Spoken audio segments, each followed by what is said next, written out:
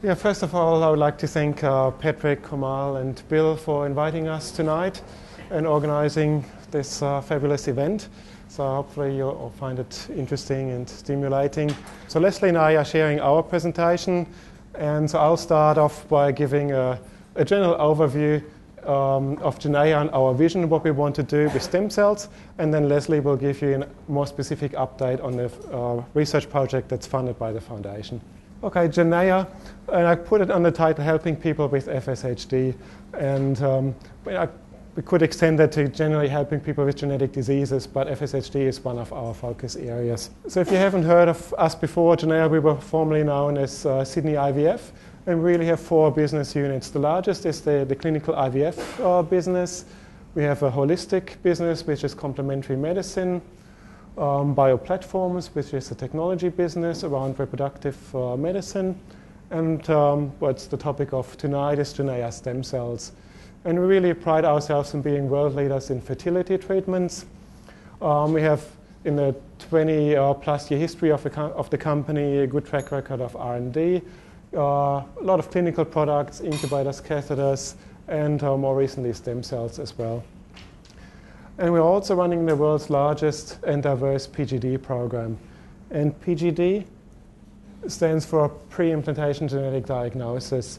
So it's patients with a history of a genetic disease in the family. And so the premise here is that we want to enable those families to have healthy babies. And we do that by growing IVF embryos in vitro in the laboratory. And as you can see in the picture, it's possible under microscope to take a few cells out of that embryo, and that's enough to test the genetic makeup. So we can tell before the embryos are transferred back to the mother which ones are normal and which ones carry the disease.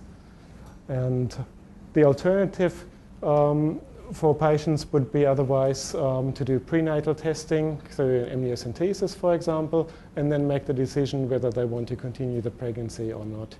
And there's been multiple studies done that this second option isn't really viable. It's extremely traumatic for patients. So PGD really takes away that fear and the stress that is associated with it. And I also want to mention our PGD assistance program. And PGD is currently not subsidized by Medicare in Australia, so it does cost a little bit more money. And we realize that not everyone can afford that treatment. And the PGD assistance program is really designed to have to give families or couples with on lower incomes the chance to have access to that treatment. And then what is also unique to us at Genea is that patients can then decide, if they wish to do so, to donate their disease-affected embryos to research and stem cell derivation. And that's really where Genea stem cells comes in. And that's more supporting research and drug development for FSHD and other diseases. And I thought I'd start with our mission statement. I simplified a bit so that I don't confuse you right from the start. So we supply and develop products for use in medical research to facilitate the advancement of treatment options for people suffering from genetic diseases. So this is what we set out to do. And our products are disease-specific, pluripotent, and differentiated human stem cells. So that sounds very complicated, and I'll explain to you what that means. So it starts with a donated human embryo, and those embryos may carry diseases if they come from the PGD program. And we can then turn those embryos in the laboratory into pluripotent embryonic stem cells. And those stem cells, they're really interesting because they can form every cell in the human body. So as the embryo develops in the uterus, it happens naturally, but we can also mimic or replicate some of those processes in the laboratory in vitro.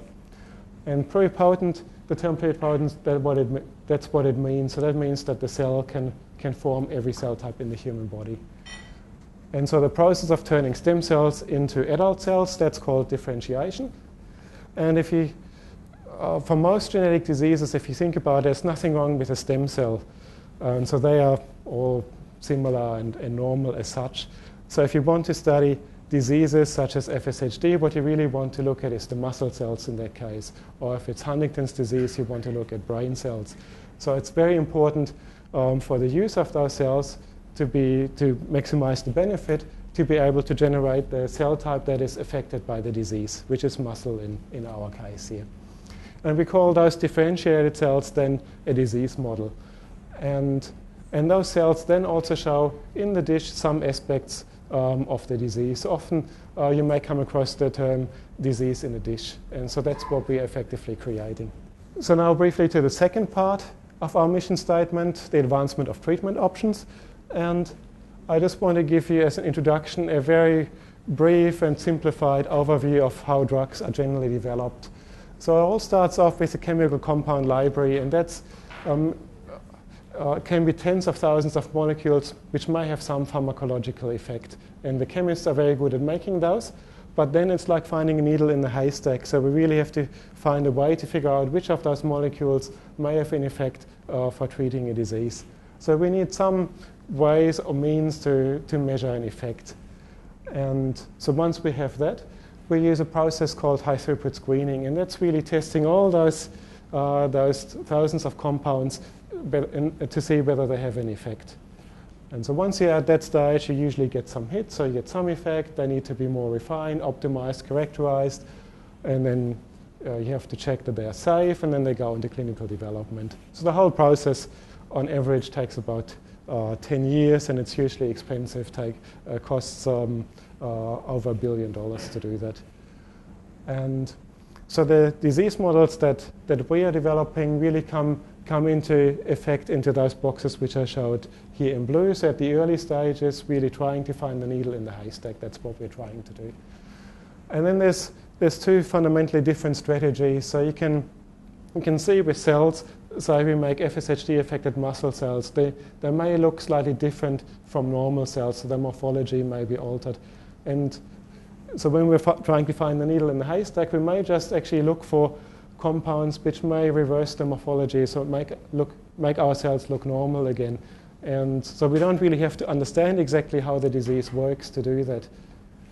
And the second approach is the opposite. So that's where you try to figure out first exactly how the disease works, what genes are involved, how can you modulate those, and you take that particular gene or gene product and try to find drugs which actually act on that particular product. So it's a different philosophy behind it.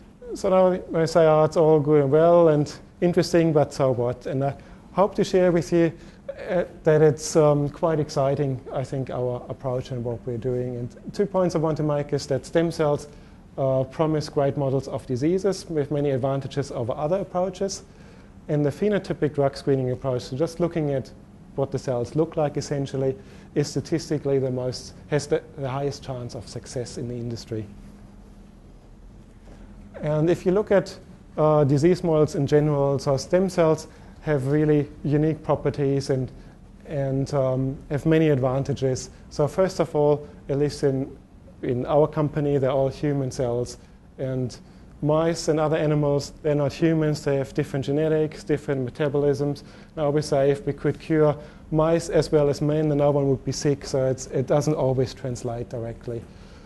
And if you want to identify or investigate tens of thousands of compounds, you really have to be able to produce enough cells and to scale it. So again, with animals, for example, you may be able to test a few hundred, but you can't do tens of thousands.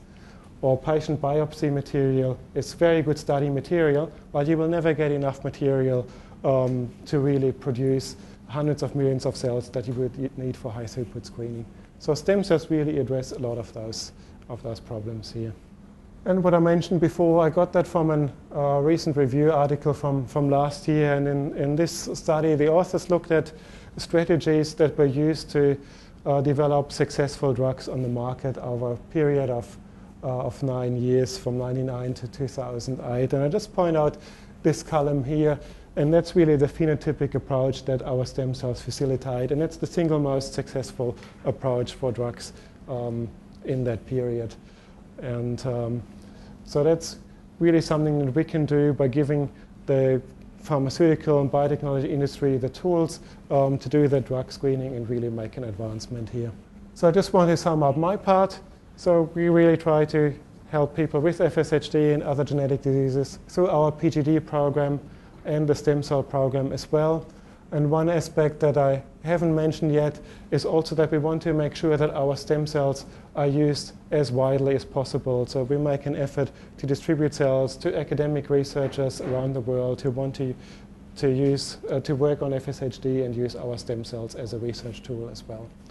And then we work with biotechnology pharma companies to really advance their drug development. So that's my part, and I hand over to Leslie.